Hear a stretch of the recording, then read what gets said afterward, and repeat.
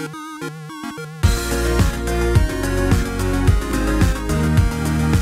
everyone, welcome to another Anime Kingdom First Impressions. As you can see by title below, this is on episode 1 of Katsugeki, Touken Ranbu. And pretty much the big reason why I decided to go ahead and give this anime a try, because when I was looking through what I decided I wanted to watch, it came down to, I saw this, I was like, okay, it looks pretty familiar, like the kind of animation style that it has. And yeah, of course, guess who it's by? It's by Ufotable. And I won't lie, that's pretty much one of the main reasons I decided to go ahead and give this a try, is because sure, I know a lot of people didn't care for the way they did Tales of Zestria. I still enjoyed it. It may have not been the best, and maybe a lot of people, fans of the game, didn't really care for it, which will be a big kind of way to see if they will be able to do good with this. Because so far, from what I've seen, God Eater, I don't know if you can say that was bad. I enjoyed it. It was definitely more plagued by the delays, if anything, not really by how the story and everything went. And I know a lot of people who played the game didn't really care for the way they ended up changing things in Tales of Zestria. So this will be a big a big way to show if they are a company that is not just beautiful animation and amazing choreography and stuff like that. I love Fate Zero and Unlimited Blade Works, and that's the big reason why I first when I first saw Ufotable, I was like, holy shit, these guys are really good. This game, this anime is amazing, and I want to see more. That's why, of course, I watched God Eater, and why I watched Tales of Zestria as well. And sure, people don't really care for those as much, but from the way they were done, but I still thought they were pretty damn good. The animation, of course, as always, when I first watched this episode, I thought, yep, this is definitely Ufotable. It looks beautiful. That's like the main thing for sure. Now we will have to see if they're able to redeem themselves in the eyes of other people, and see if they are able to go ahead and adapt this well, considering this is also based off a game which is called Touken Ranbu. So I'm definitely interested to see how the rest of the series does go. I'm a big fan of Ufotable, and so far from the first episode, it's a pretty interesting story. Nothing special, nothing new, of course, but I love the whole dynamic of it being the fact that it's like a time travel anime. When I first saw this, I didn't expect it to be like that, but pretty much the whole story is the fact that there are these guys trying to change history, to which at first I was like, wait, those aren't guys, those are like evil spirits or something. So I'm not too sure on the specifics going on there, but people are sending these evil monster spirit kind of things to go back in time and change history, while the guy that we saw going in towards the end of the episode, Saniwa, I think his name was, or I saw it said it was in parentheses Sage on my anime list for the overall synopsis of this anime, and pretty much he's sending a bunch of the spirits of swords. That's why pretty much both our two main characters that we see at the beginning are spirits of sword, of a certain sword, and pretty much later on you also see there's a guy with a spear, a dagger,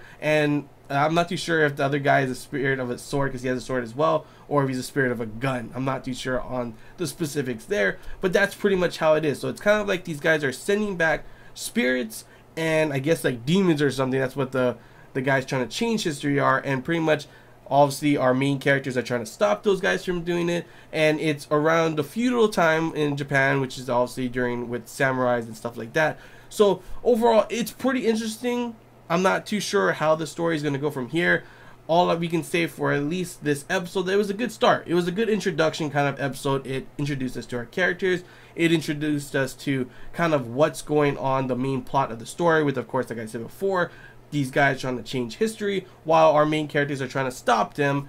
And pretty much it's pretty interesting with how our main characters are so far. We have one guy who's kind of like, he'll just do his job. If that's what the job says to do, then he will do it.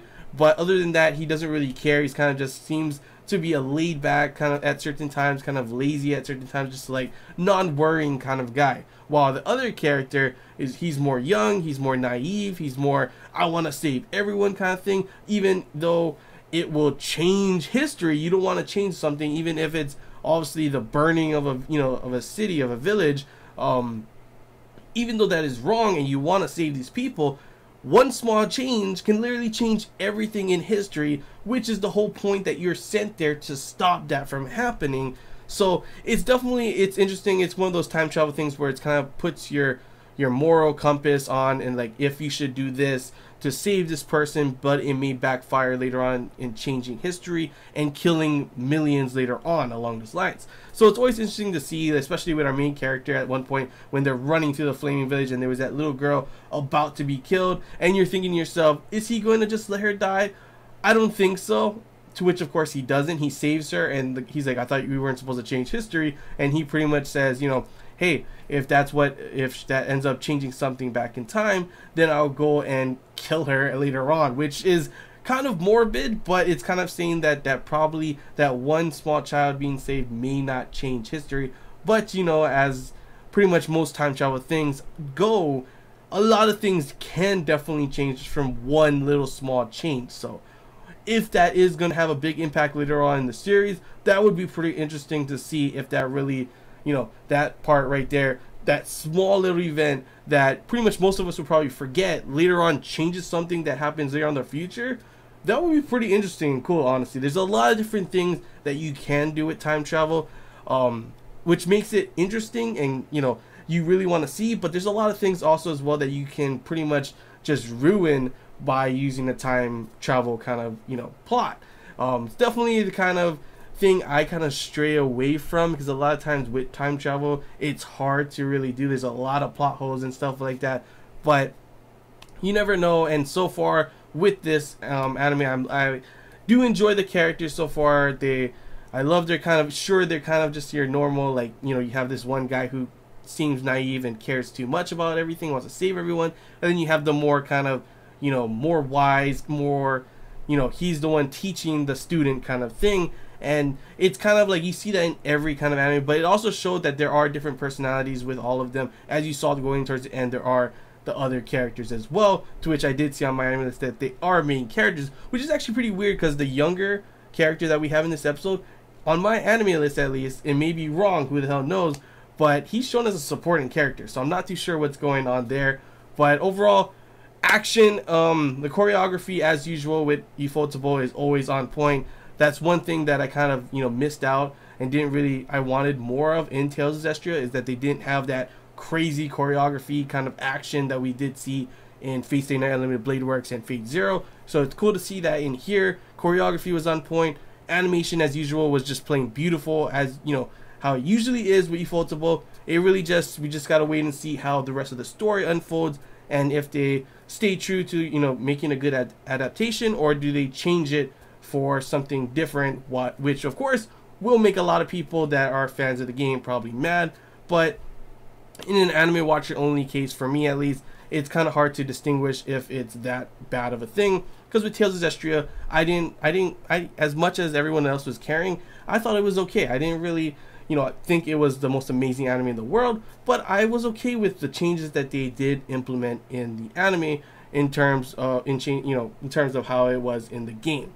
But yeah, it's pretty much all I gotta say. Overall, pretty interesting, you know, first episode. I did like the story so far. Good introduction of the characters and the overall plot. Animation on point as always with Ufotable. Action on point as always with Ufotable. And honestly, I have high hopes to see how the rest of this season will go. But yeah, that's all I really gotta say. We just gotta wait to see how the next episodes do go. So hope you guys enjoy this Anime Kingdom review. If you have any questions, feel free to comment below. If it's famous and you want to talk about, comment below as well. And if you did enjoy it, to a like. If you haven't already, feel free to subscribe for more content. And as always, guys, I want to hear your guys' thoughts. Good, bad, how do you feel about this first episode? Do you have high hopes for it? If you did play the game, yeah, that's actually the first thing I want to ask. People who have played the game, how do you feel about this first episode? Do you feel good about what's going to be coming? Or are you scared from how the first episode ended up going? Without spoiling anything, obviously. And anime watchers only, how did you feel? Did you feel the same way like I did? Or did you not really care for it and you just feel that it's just like how Ufotable is, with just amazing animation and action choreography, and that's it? Or do you think that, you know, it's going to be a lot better later on? Leave your thoughts in the comments below. And until next time, guys, see ya.